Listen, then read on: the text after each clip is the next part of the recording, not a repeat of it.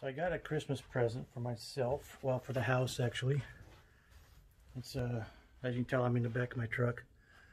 But I got a Chamberlain MyQ garage door opener.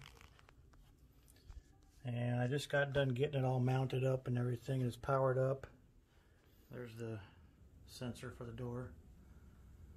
But anyways, I got it on sale for like 25 bucks. And I just got it programmed, and I had to go through a couple times, but I couldn't tell what color this button was. That's the learn button right there. I picked red to begin with, and that was wrong. It turned out it's purple, but this is a Craftsman garage door opener, and it works great with it. So I'm going to attempt to show you. I don't know if I can do this while recording with the app. I'm pretty sure I can't. But I can't show you with my phone recording. So I'm going to have to go get a different video recorder and show you how it works. I went into my app and it's opening now, so it's working great. But I'll go get a different recorder so I can show it to you. I just wanted to open the door so I can get out of here. You can see here I got the app up and it says Grapes Garage, which is this one.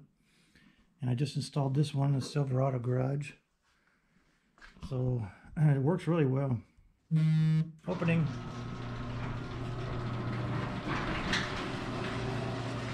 And we'll open a Great Babes Garage too.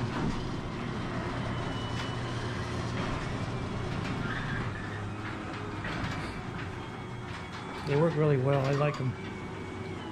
That one has been open for 8 seconds. That one's been open for 2 seconds. So now we'll close them. And it gives a warning beep saying that it's going to shut.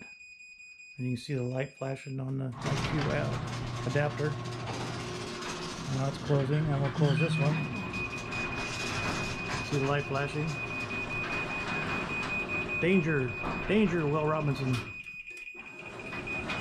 There it closed. That one's closed.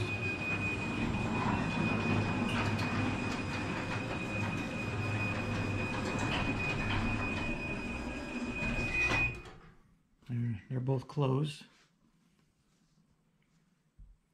That one says closed, that one says closed.